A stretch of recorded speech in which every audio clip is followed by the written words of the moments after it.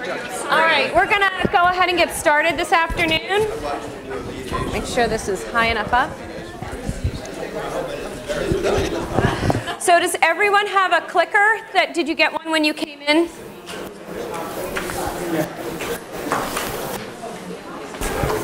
Does anyone need a little square clicker? All right, great. So I have been instructed to inform you that these will not work, your TV at home. They will not work, your garage door. All right? They, in fact, will not work anything unless you have turning point technology. So who has turning point technology? All right. Okay? Everyone else has absolutely no use for these after today. But in all seriousness, we really do need to collect them at the end of today. Emmett will be back there with a collection bin. Please drop them in after you leave. We are filming this. We will know. Okay. All right, great. So these are going to be used at certain points in this afternoon's presentation. I'm talking about the ADR Landscape, which literally is just that. And in fact, it is about a 300-page document. So I figured if I'm going to talk about this, there better be a way to make it interactive for you all. It's also the end of the day. So that is my goal, as to create those opportunities for you. So please do not click the clicker until the actual question comes up. And it should be self-explanatory at that point. And for all of you, your answers are entirely anonymous. All right? So you can be rest assured that we will not know which selection you made when we get to that point. So I'm going to talk about the ADR Landscape. This is, as we discussed this morning, one of the early things that was done with the research so that we could really gain an understanding of what is happening in the field of ADR here in Maryland. So what did we look at? Let's see. All right. We looked at court-affiliated programs. And so we've been talking about this a lot today. I'm not sure we ever fully defined it. So these are programs that have some sort of connection with the court. Right. So the court is actually said we will be providing ADR and we will be working with either a direct provider within the court or with a partner to provide that service. So private practices are not included in this. Community mediation centers themselves were not studied as a part of this, but to the extent that they are partners in programs that are administered by the court, they were included. It was any ADR process. We knew going into this that what people say is mediation, what people do, what they call. We didn't want to get all muddied in that. If the court is telling the user this is what it is, then that's what we're going to call it for the purposes of landscape, at least. The interviews were with the people who are actually responsible for managing the programs. Right? They were face-to-face interviews for the most part, and it was descriptive programmatic information. So I'm not asking if you had one thing that you wanted to improve your program, what would that be, right? These are actual kind of factual data-driven information. The data was collected from 2010 to 2013, but the majority of the programmatic data reflects about 2011, 2012. Through the information that was gathered, the landscape highlights, yeah. The mic cutting out. Yeah. That's fine. I can do that.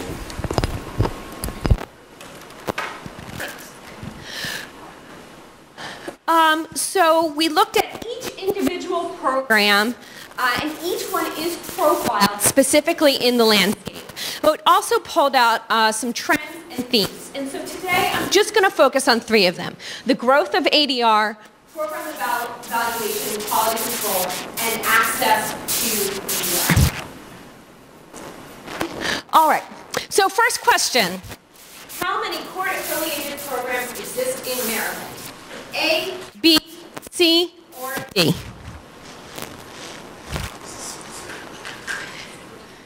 All right. Let's see if this works. Everyone ready? All right, I only have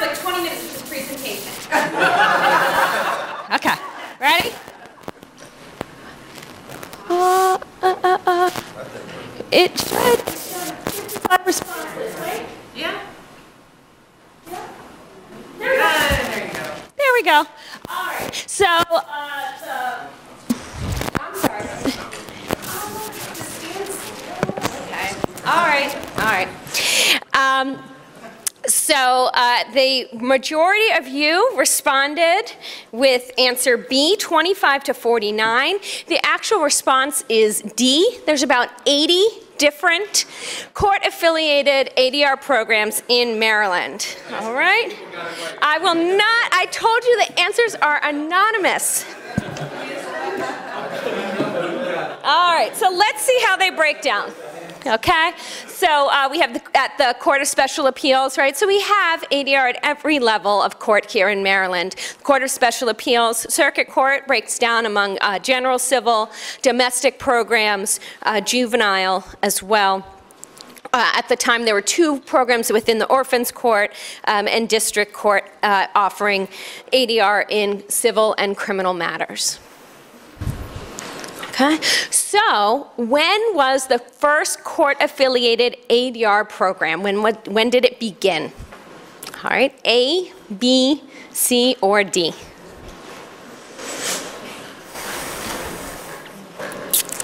It is now 2016. Okay, all right. All right.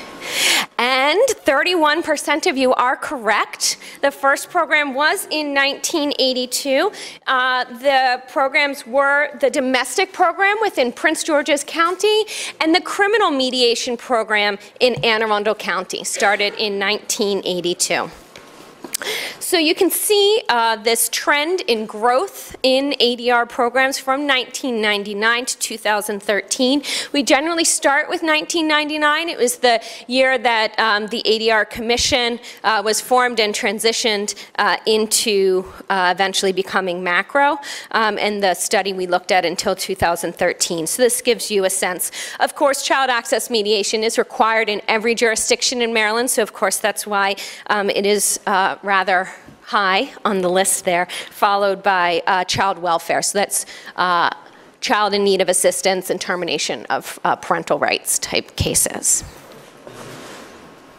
Okay, so this just gives you a visual breakdown of the different programs throughout the state and where they actually exist. Sometimes it is easier to see it visually. And so I'm just going to kind of go through these so you can just take a look at them and then talk a little bit more about it. Okay, this would be facilitation and child welfare mediation programs. So facilitation is a process that I learned about during the interviews. It is actually not defined within the court rules. It largely occurs in family matters when the service is being provided on the day of trial. In my opinion, it's largely mirroring a settlement conference. In all but one jurisdiction, they require the facilitators to be attorneys. There are often limited issues that need to be resolved that the court thinks can be resolved if the parties are given that one last chance. So these would be the day of trial. That's largely what makes it facilitation. So these are non-domestic mediation and settlement conference programs.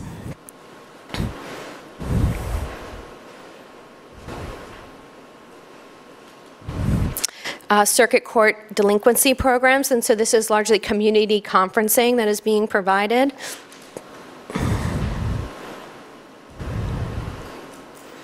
The Orphans Court.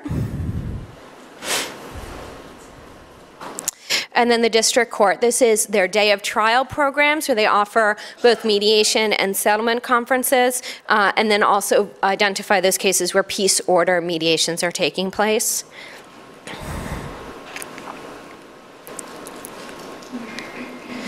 And then the pre-trial mediation programs. So these are mediations that are occurring before the trial date. Okay.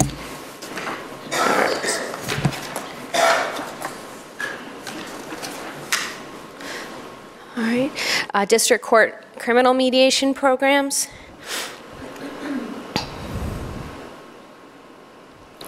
Okay. So now I'm going to turn to discuss program evaluation and quality control. All right, so we've been talking a lot today about program evaluation.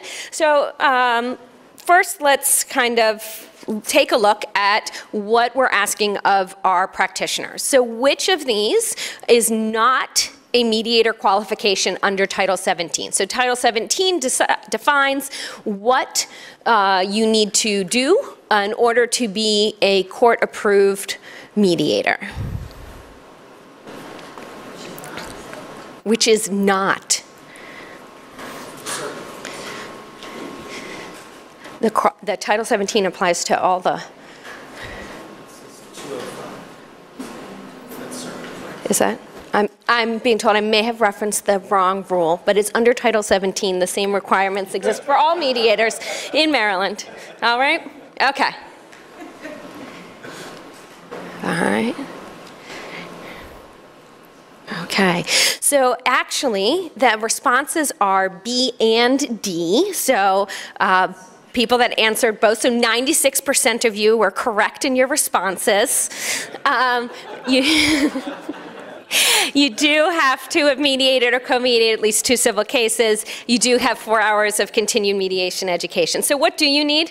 These are the requirements. Again, apology with the incorrect reference. You do not need to be a member of the Maryland Bar. In fact, you do not need to be a member of the bar here in Maryland to be a mediator.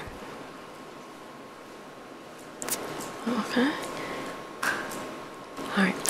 So in the research and doing the landscape, I found that there are a variety of court programs that do say, all right, that's what Title 17 requires, but we do have some additional requirements for the neutrals on our roster. 18 of the general civil programs have an additional requirement. Half of the domestic programs had an additional requirement.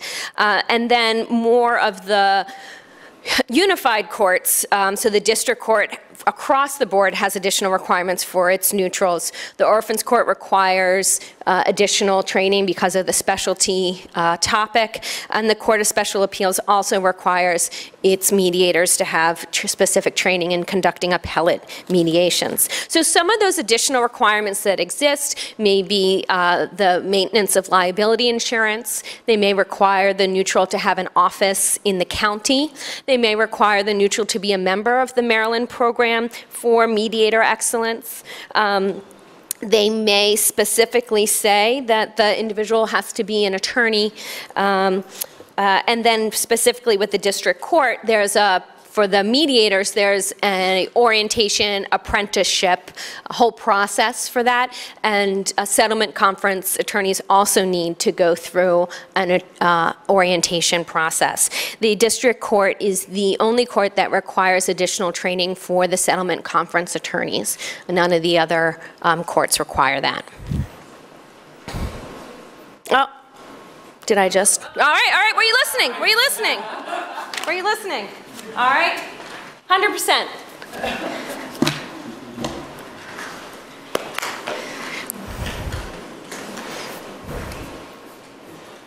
I didn't fully answer the question, but I think.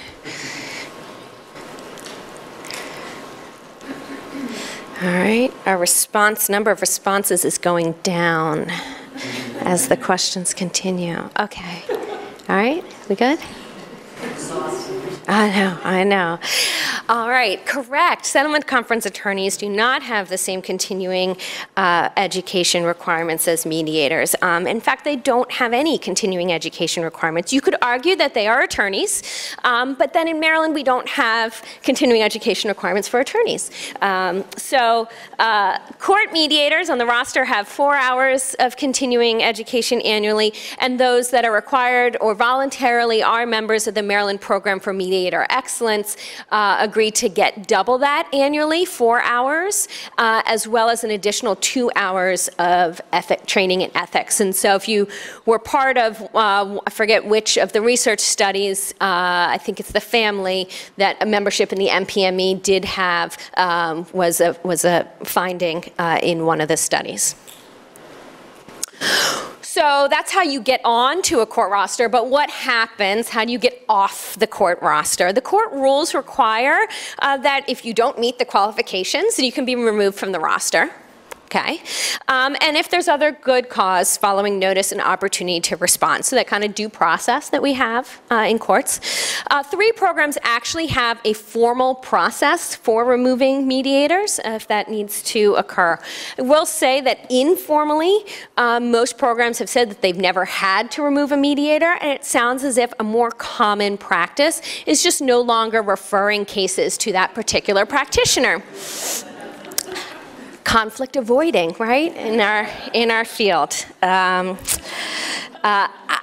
also think, and this is not anything empirically proven, that people also just don't report complaints. I've gotten concerns from people that I know I work in the field, and I say, well, have you told anyone about it? And they usually just say, no, I haven't said anything. So what are programs doing now with regard to evaluation? There are 2 common tools that are being used. We've commented on these throughout the day today, how a lot of the information that's gathered is self-reported, post-process, those types of things. And that's largely what the courts have been gathering, participant evaluations, and then reports from the practitioners. So for child access cases, right, these are the only ones in Maryland that are mandated in every jurisdiction.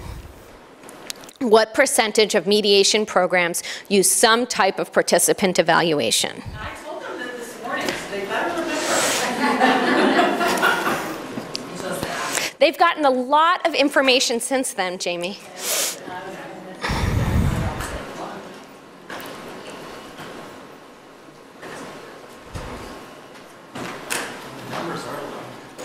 Okay.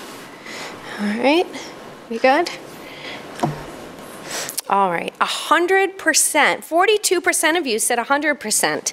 The actual response is C, 63%.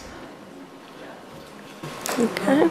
So it is 15 out of the 24 use some type of participant evaluation, and 10 of the 24 ask for reports from the mediator. So only 8 of them are using both of these processes, and 7 are using neither.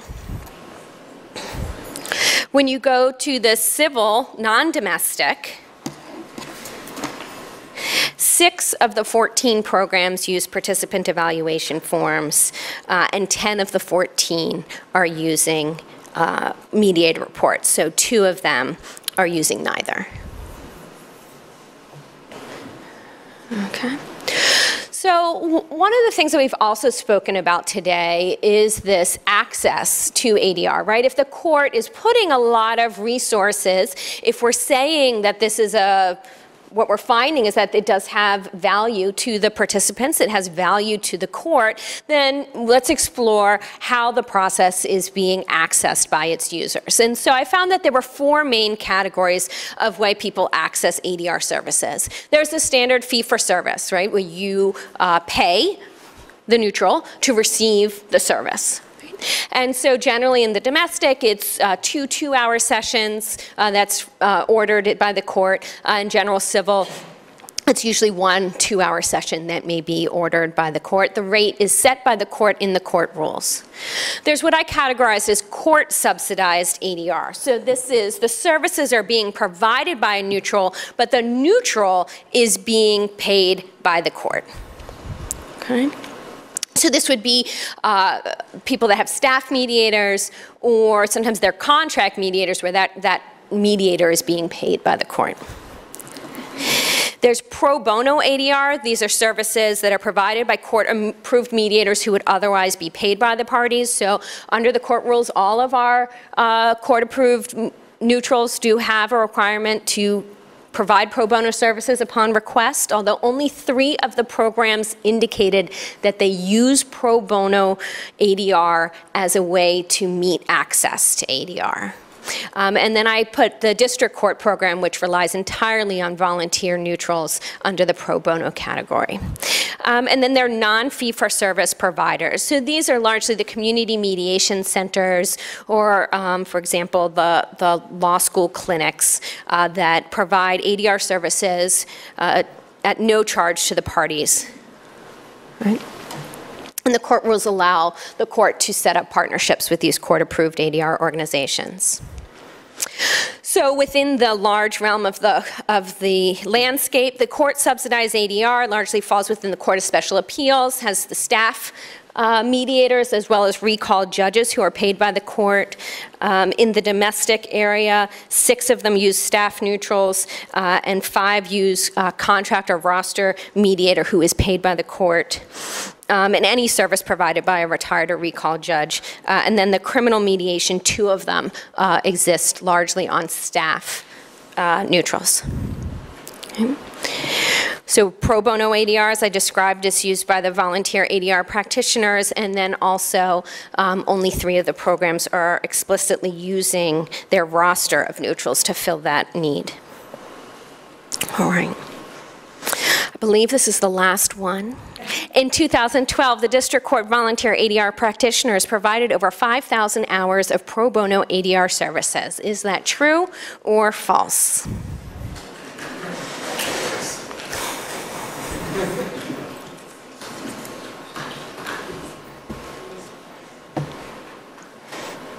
Okay, apparently last question increases response rate. It is true. They provided 5,150.74 hours of volunteer time. That's from just over 300 volunteers, okay? All right. So when we talk about the non-fee-for-service providers, as I said, this is largely the law clinics, although it really is predominantly community mediation centers and community conferencing throughout the state. 2 of the 14 civil mediation jurisdictions partner with non-fee-for-service providers. Half of the domestic programs, 92% of the criminal mediation programs, and 7 of the 15 day of trial mediation and 100% of the pretrial mediation are using non-fee-for-service providers to meet the needs.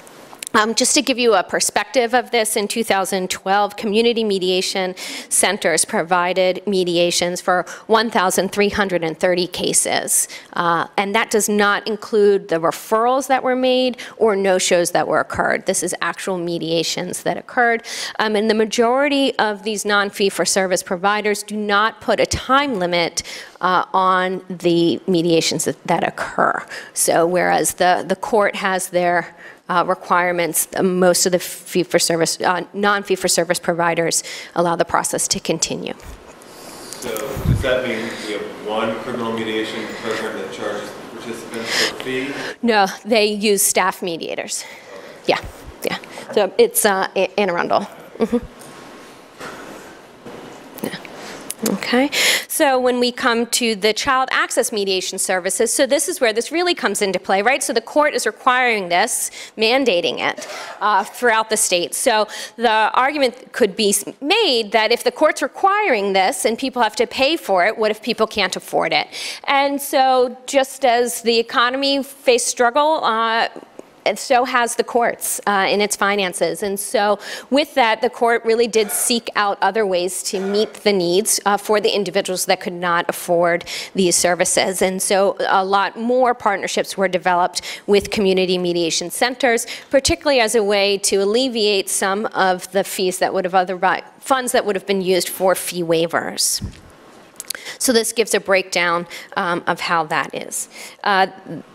And at the time, there was one court that did not have either opportunities for fee waivers or a partnership with community mediation. I believe that that has since been addressed. So I just want to really quickly highlight some of the key findings that I think are important for you all to understand for this audience. Right? So even with all of this ADR that's happening throughout the state, there really is proportionally a relatively low number of referrals. So if you take the total number of cases and you ask court programs, what cases are not appropriate for mediation? And they may give you your requirements, domestic violence, capacity issue, there might be a timing, there might, whatever that may be. So say that was 15% of cases, just being very, very liberal there, right? So arguably 85%, the rest, could be referred to mediation, and that's not at all, or ADR, sorry, that's not at all what's happening. So it is a relatively low number of referrals proportional to the cases that are, quote, eligible for ADR. There are varying mediator assignment practices. So I said that there were over 80 different programs, and I would say no two really are exactly the same. Even in the district court, a program may exist 5 days a week in the afternoon in one place and 5 days a week in the morning in another, right? So they really are different. They're customized programs. Our state is very varied among the type of people and the volume of cases, and so the programs are customized to meet those. There's increased use of partnerships to meet the service needs and the continued growth of ADR opportunities throughout the state. What we've been saying all day, there really is limited data collection. A lot of these programs really could not tell you how many cases were referred that actually ended in a mediation, right? That just those two numbers are not meshing, and just because the data collection is really, really challenging. So since the landscape was done, I thought it would be helpful to just highlight some of the things that have happened since then. In Baltimore City, in the domestic side, there has been an increase of use of limited representation for individuals that are involved in mediation, so that day of mediation, you can have an attorney for the purposes of mediation, and collaborative law is being piloted and explored through a partnership with the University of Baltimore Mediation Clinic. The district court started in April,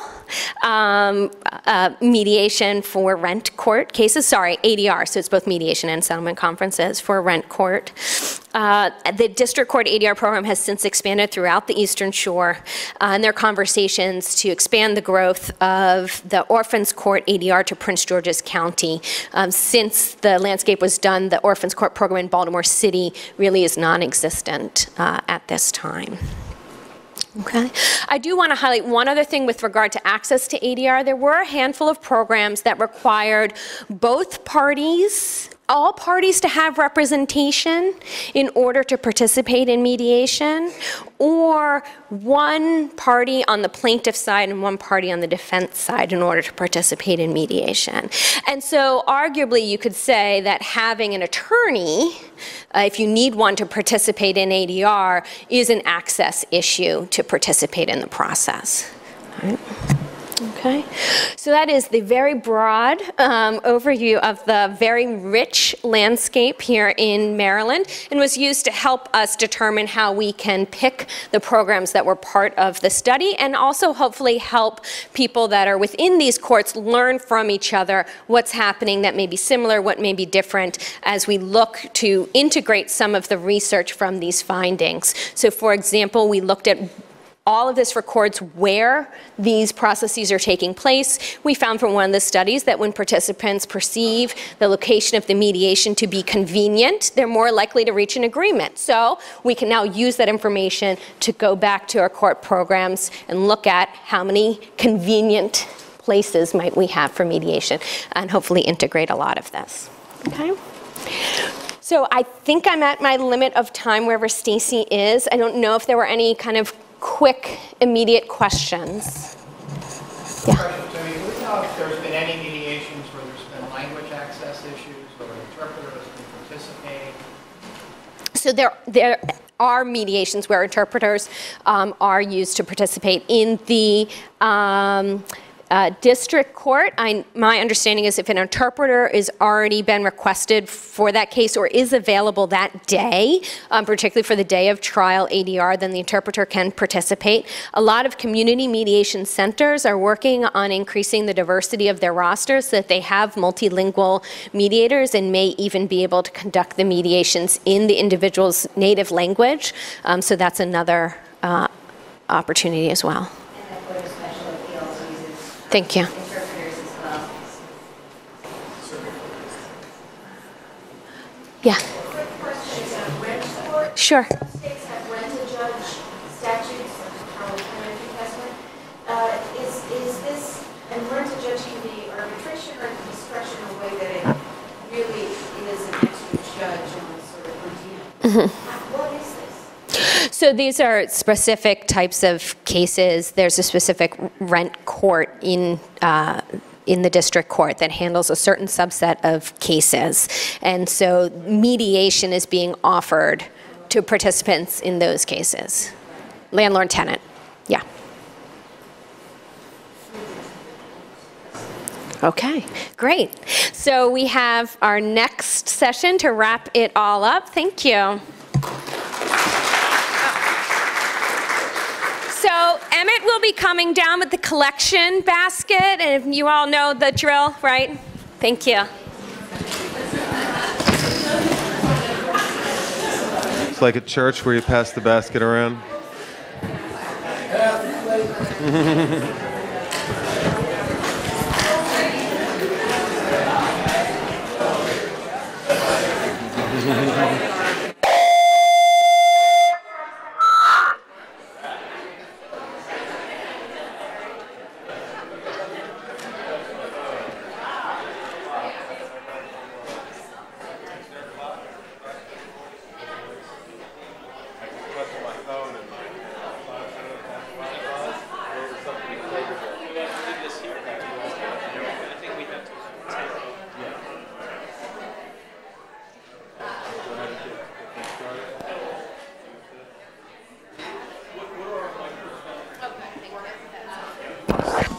You have to use this, Jonathan. You're supposed to use this. Right, but Maybe it was just me. two of us aren't going to stand there.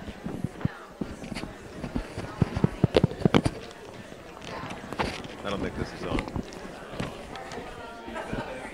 Yeah, because two of us aren't going to use that. Test, test, test.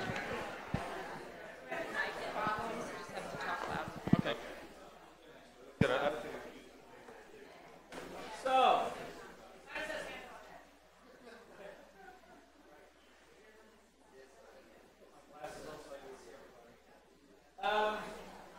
I know you already turned in your clickers, but if you still had them, and the question on the board was,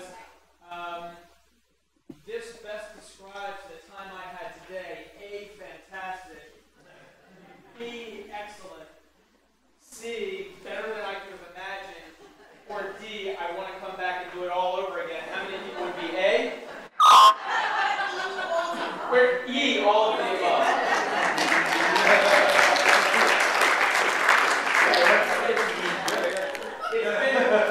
It's been a massive amount of information that we've been able to share with a group like this, and it's the first time we've shared bits and pieces of this information to a variety of different audiences over the past several months. But this is the first time that we've pulled together a group like this and put on a program like this. So we're grateful to have had the opportunity. It's been building and building and building, and we're grateful to have had the opportunity to share it with you.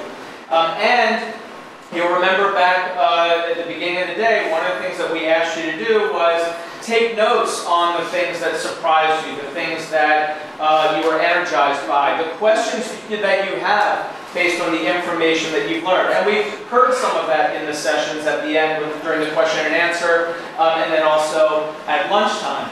But what we want to do now is kind of push that back out to you in a little bit more of an open-ended way, to let you all dictate this portion of the conversation. And Lou and I we could do a presentation for you. That wasn't the plan. The plan is to turn this part into an interactive, facilitated conversation and go where the energy is. A lot of energy earlier in the day was about caucus. Some of the other energy was on continuing education. There was some energy in access.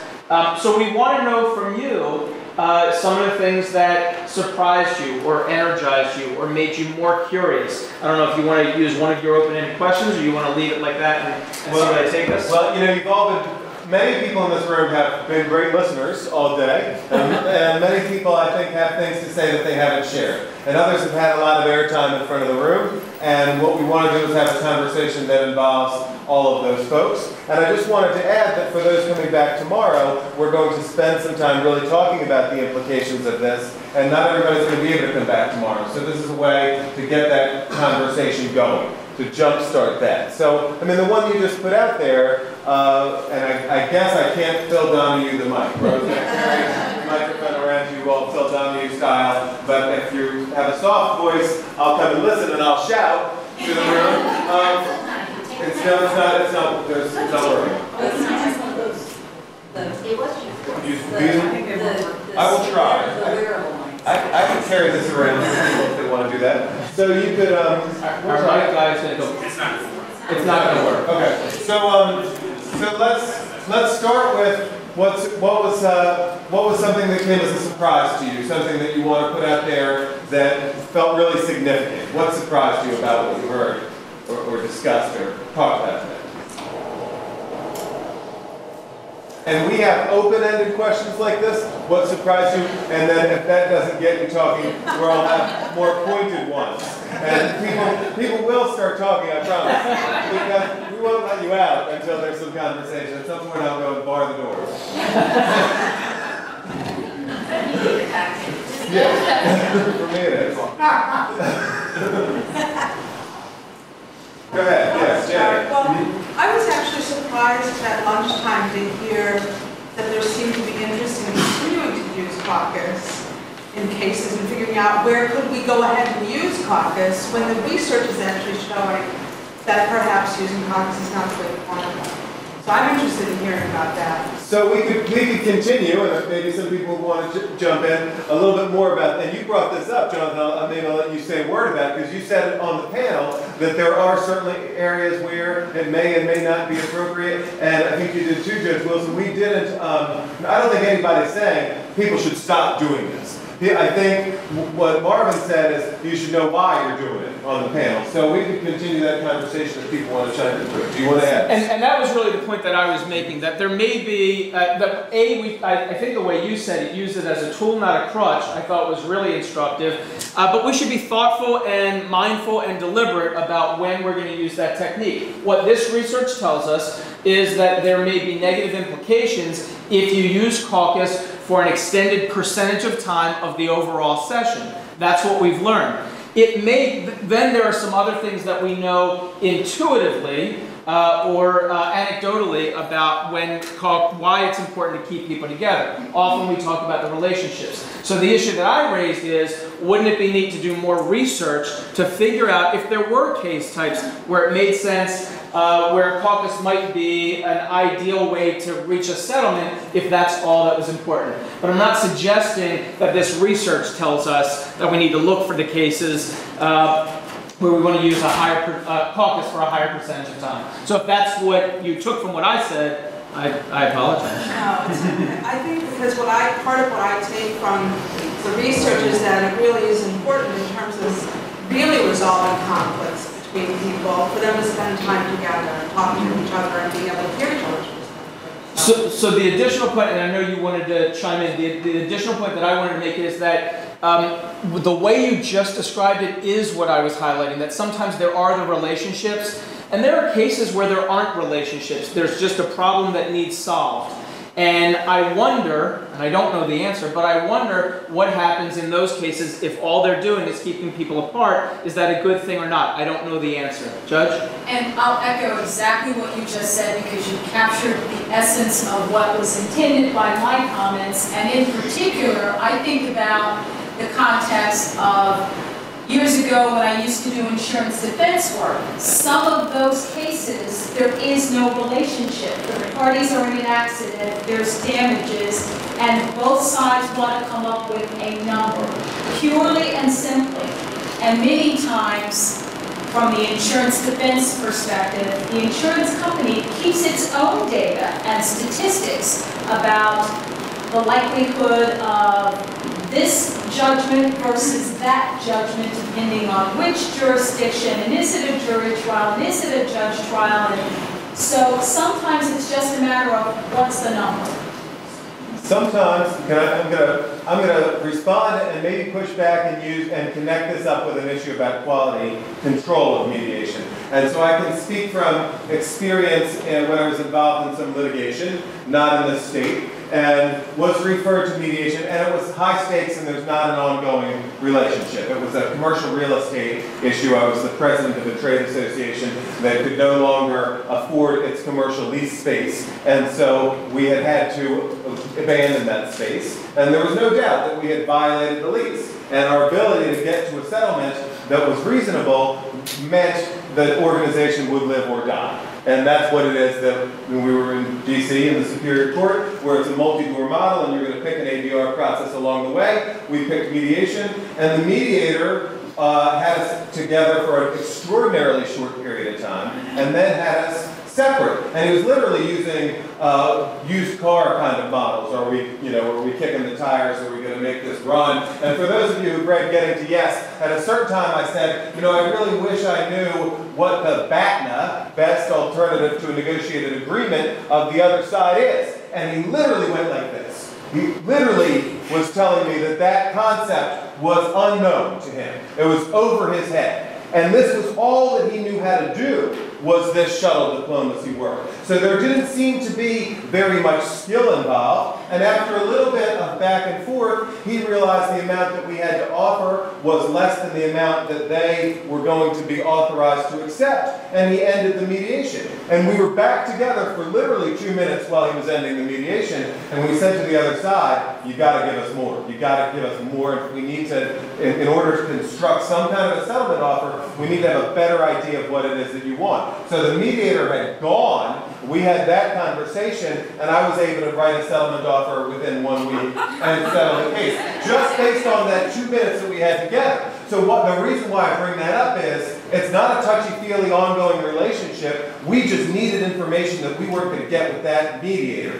And when you have a mediator who doesn't know any better, even if you're a participant who does, you can't take that mediator outside of their comfort zone. You can't say, well, Lord Charcuterie did all this research, you should have it together, because that guy's going to bring it together, he's not going to know what to do. So this, to me, I'll put this out now and see if there's some questions, leads to a broader discussion about what are our responsibilities in terms of quality control. No matter what it is that a mediator is doing, how can we be sure that they do it well and therefore push the envelope in terms of this research? And Jim, I saw your hand, and then I'll go to you next. I think here in Maryland you have a greater opportunity for quality control. Now let me put together a couple of, one of the things that I found most surprising is that the selection of mediators here in Maryland is largely roster driven and not attorney driven. The two jurisdictions I'm most familiar with, Texas and Florida, the attorneys pretty much pick the mediators. So it's more market driven, if you will. The fact that it's roster driven here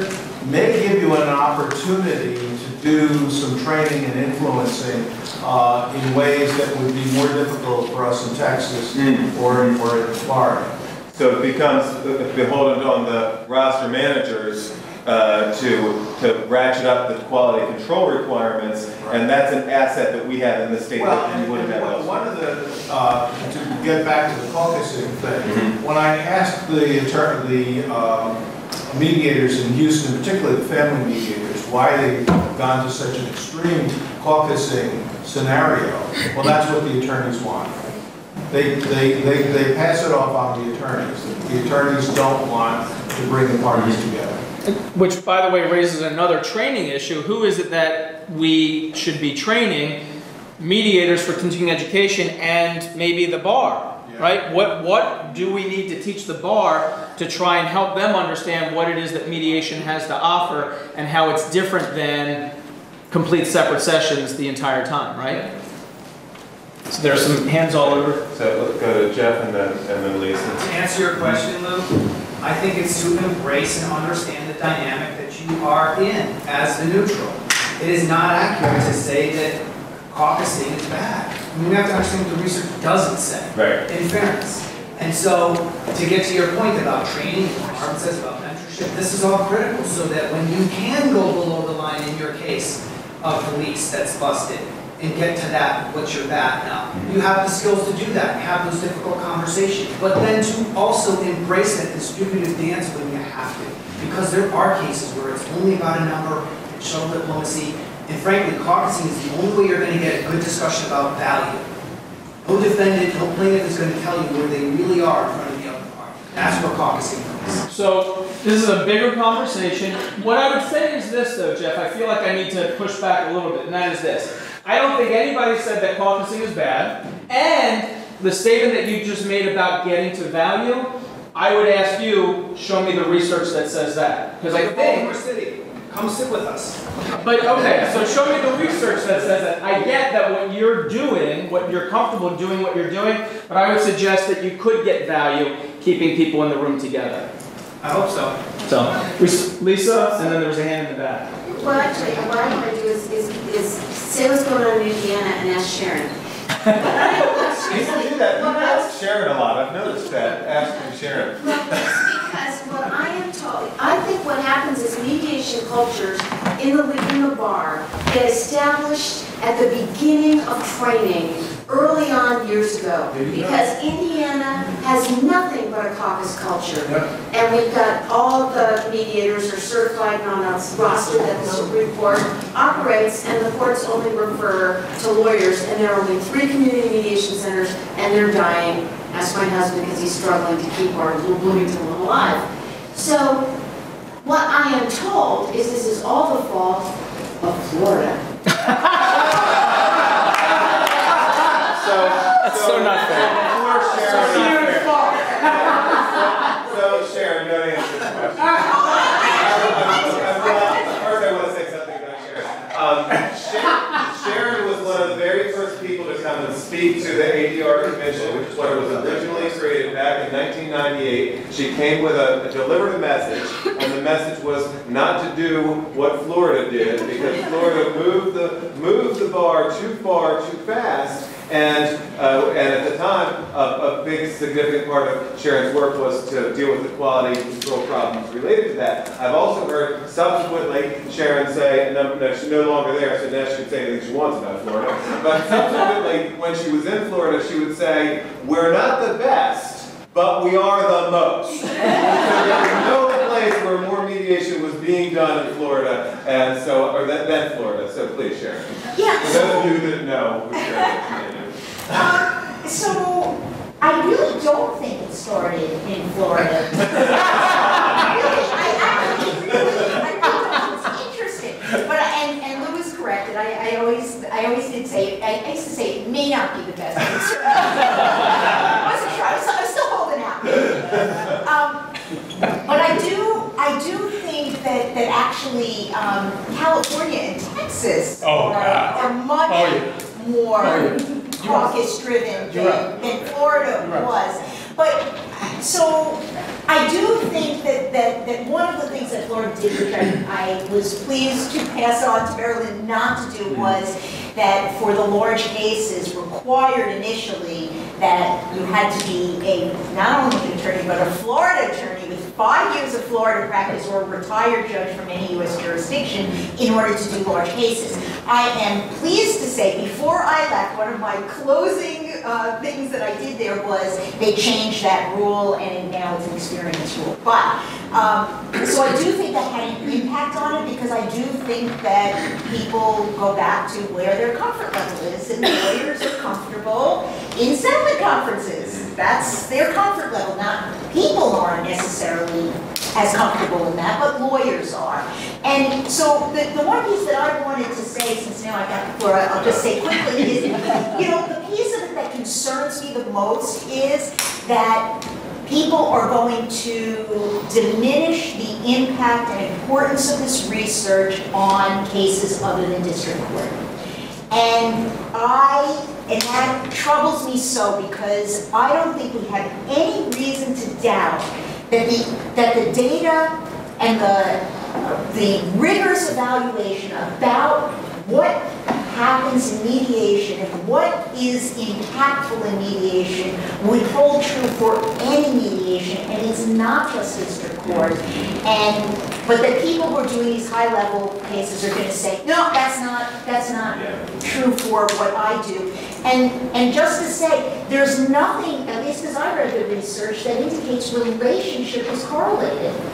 That the idea of whether caucus, the impact of caucus or non-caucus was not it correlated with whether people had a previous relationship or not. And so to put that out there and say that's why it's these cases where people have this relationship, that's why it worked that way. I don't want anybody in this room to be spreading that, because I don't think that's true, and I want to hold on to this really important, I think, information that cuts across. So I will give you I'll give you a second in a moment. I just want to own that mea culpa because I tied that together, and I also want to go back to the culture. The cultures can change when you have a strong leader, and the example that some of you heard in the immediate last session was what Judge Ross did in Queen Anne's County. When he said we're doing ADR and we're sending all of our civil cases to ADR, the bar owned that. They accepted it. They said, okay, well, I guess this is what we're going to do. And they made sure that their mediators were high-quality mediators. They paid attention to how their mediators went through training, and I think that was really important. It's hard to do, and it can happen. I was just going to say, I've tried to be very precise about describing the results, but I will say, and I do hope that someone does more research on caucus, because that is clearly the piece that gets the most conversation.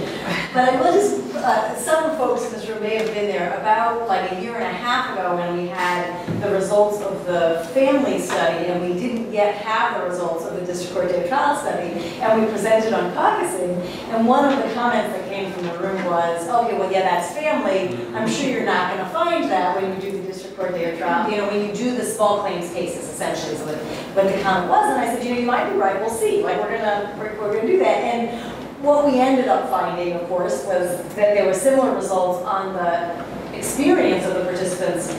But I think the most interesting finding is that there is a result on the likelihood that people return to court. And that's the piece that we didn't even see in the family stuff.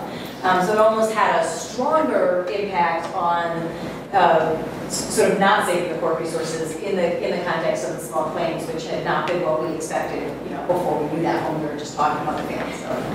Yeah, it was Nancy. So I would say one of the things that surprised me today was to learn how much lack of cooperation there was with the circuit court non-family and civil mediation evaluation.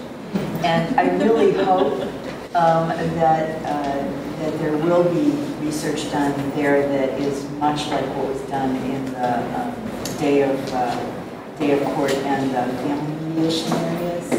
I'm also, two things. One is, it can be really tempting sometimes for us to frame these in black and white terms. Caucus, no caucus. Directing strategies, no directing strategies. And so I just think the kind of nuance that you've tried to use throughout, I just think it's really important for us in this room to try and remember to be nuanced in order to be really fair to the data that's been collected. And then lastly, I'm really fascinated by the finding that the directing cluster of strategies had the kinds of negative effects that it had, with people being more likely to bring motions more of them, among other negative effects. And I hope there'll be the opportunity to drill down and see whether there are particular strategies used in that cluster that have those negative results. Yeah, just quickly, two things. Your example that you gave, I think it's your example that you gave to start this off. I do a couple of things like that. I think it's important that folks get to see that, because if you're just driven in one way, that's okay. It's the numbers, you know, let's just break it off. But if you can work with people to see how can I add value to this, how can I change this, then they don't give up so easy, and there's ways that you can really bring some extra value to it, because they don't know how, they don't skill, they don't hear what's being said. And it's like, he didn't translate what you said into something else. And so that's a skill that people who are nuanced understand and get. And I think some training needs to be done there with mediators so that they understand it, because it's very important to just run. Because I agree with Jeff, there are cases that you can do caucusing, but if you don't exhaust, the things that you can do when they're together, then I think, you know, the caucus, you get the results that the study shows. But if you know how to exhaust and bring those things to the surface, I think you're better off in doing it. The second thing, it validates, oh shit, someone said it, because Laura did a session for the IM, the International Academy of Mediators, and a number of them said what's been said, oh, that doesn't apply to us. We don't do court cases, we do these big, and I'm like, you gotta be kidding. This stuff applies even to you, but the research hasn't been done yet, so no, we can't. But that's what people will say, oh, it doesn't apply to us, and so we'll go on our merry way and we'll continue on the road. Rachel and then I'm just backing up what Marvin said, that, you know, in these cases where people say it's all about a number and they don't bring parties together, you know, there are side deals that can happen. There's, you know, reputation concerns. There's lots of other interests. Even though everybody, the lawyers and the parties say, we just want a number, there's a lot more going on that can be explored and can be extraordinarily useful. Heather. Yeah, By the way, Heather and Alan are both from California, so throwing that under the bus. And notice how they stick together. I'm going to echo the desire to have research done in the equivalent of the circuit court, the larger civil cases, but for a slightly different reason, because I think it's possible that you might get slightly different results, and results that differ between the parties, the people whose case this is, whose dispute this is, and the attorneys that are in there. The attorneys may actually like the caucus model because they may be using this in a way to control their clients or get something that they don't want to say to their clients said by somebody else. The participants, the people whose dispute this is, may feel exactly the same in this context as they do in the district court, because it's their life, it's their case, no matter whether it's $25,000 or $100,000 or more. So I would like to get in there and find out if there, you know, what's going on in those cases where there is more attorney participation and larger amounts in value. More research and deeper research. By the way, I do play the lottery every week, so I know research is expensive and somebody's got to pay for it. I'm doing my part. Thank you, Heather. Yes, Anna Marie. To piggyback on what Heather said, but give it a twist of diversity, one of the issues that I see is that once the attorneys get used to what a particular mediator does, they will go to that mediator. For example, I have one mediator that I know will caucus no matter what, and he teaches it, he knows it, this is what you're supposed to do in contract cases. I have bumped heads with him a couple times, but then he made me understand why he does it, and I bought into it. However, the problem comes when I'm trying to diversify my roster. And these attorneys that are used to this particular mediator every time, all of a sudden they don't get that mediator. One, they opt out of mediation, or two, they actually go to another mediator that does what the attorney wants them to do.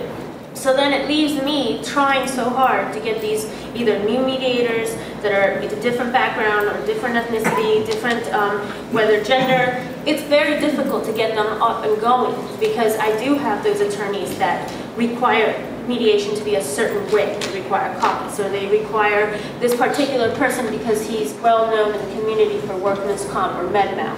So then I have all these other really great people who I'm trying to get cases for, and that diversity I really need in my roster, especially when I have people retiring, especially when I have people moving out of this county. I need that diversity.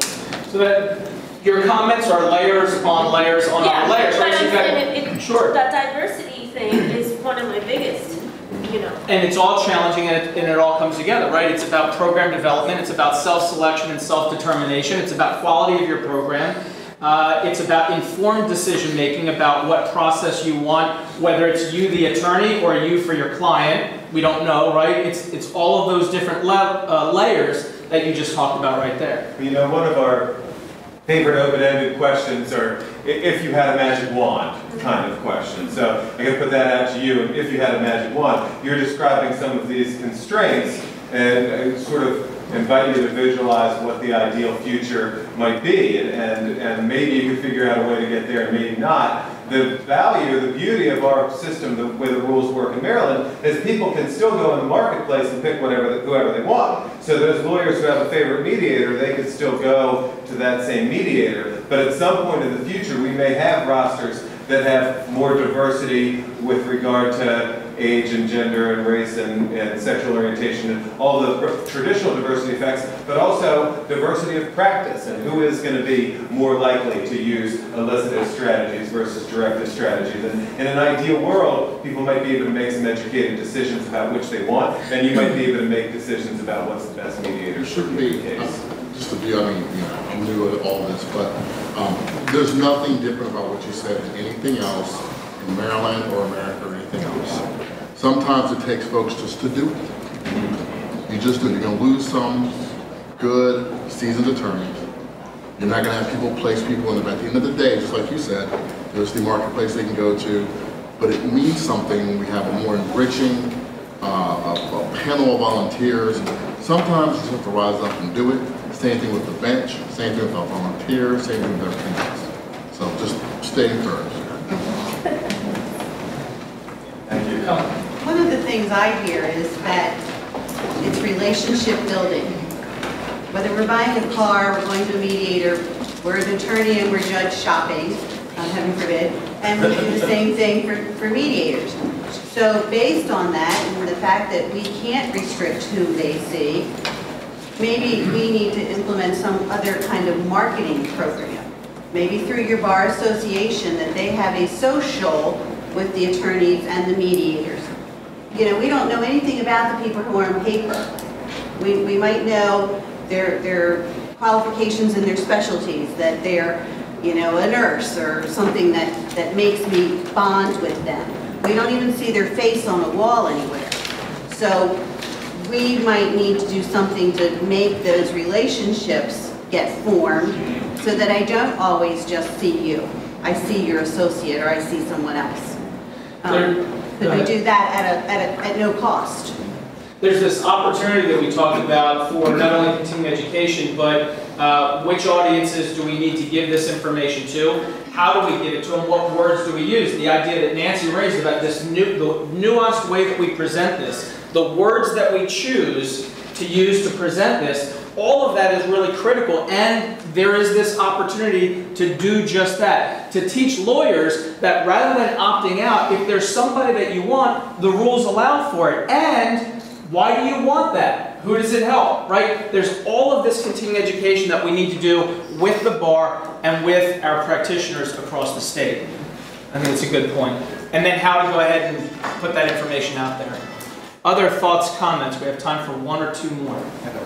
Please, I'd love to see something on a civil case, the insurance company as the, not dependent, but some research that involves insurance companies. It's right, the judge said they have a program that says we pay this on these cases, that's all we do, we buy. Mm-hmm. That takes that into account, takes that factor into account into whatever type of ADR we could build to solve those cases, because those are a large percentage of cases in both district and circuit courts that an issue arises, and how to bring about that into the discussion of whatever we're doing ADR-wise to include it, and just cut to the chase on it. Yes, we know that those cases don't really try, so they're still resolving, most of them, prior to the trial date, but usually right before.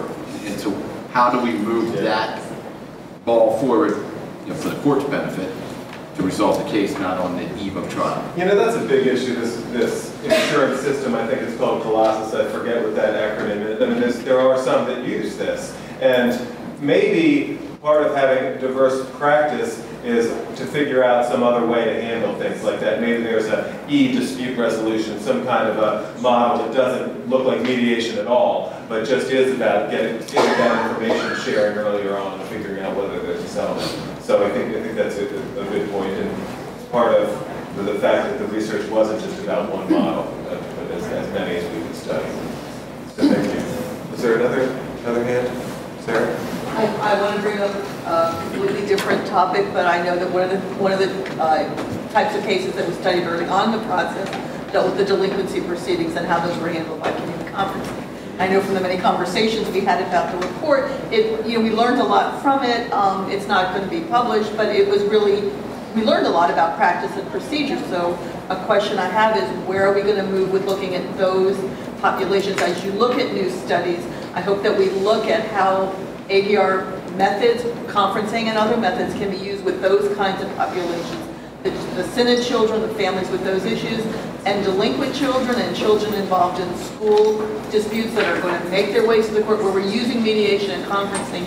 I hope that we proceed to look at those cases as well and really research what works and how it works and how you get other people to participate. All those neat things that we're talking about with district and other kinds of circuit court cases, that's a population that's underserved and really needs this research and support too. So there's my plug. Absolutely. Do your part and buy a lottery ticket. You're absolutely right. One of the other things that I think you raise is that, we keep talking about mediation now, we're talking about settlement conferences, and there's so much more. And one of the neat things about working with the court system in Maryland is there are many of the judges who are in this room, and there are plenty of other judges outside of this room in Maryland, who are willing to listen to what somebody has in terms of an idea, or hey, let's try this, or let's try that, or let's make an adjustment, or we think we can do better with this program, and they're willing to try those things. The more we can do in terms of research to show some of that stuff works, or to show us what works best, that would be ideal. But even when we don't have the research, we have a lot of open minds here, and Maryland benefits from that dramatically. So, it is 4:10. We did ask you all to open up, and you did. Lou was right, you didn't have to bar the door. In your binder, you have on the left-hand side, you have a survey form for today. We would ask you to fill that out. Also, for those of you who are coming back tomorrow, you can take your binder, take your name badge, flip it inside the binder, and leave it in the crown guard room if you want. That room will be locked, and so those materials will be, and your name badge will be there for you tomorrow when you come back. When they won't get to read all the studies tonight, and I know some of you might really want to read every single word in the binder before tomorrow. And then after you're finished with the surveys, you will put them. Registration table. They'll be at the registration table. You can leave them there. So you all have been a wonderful audience, and hopefully we'll all stay and continue the conversation outside. Thank you very much.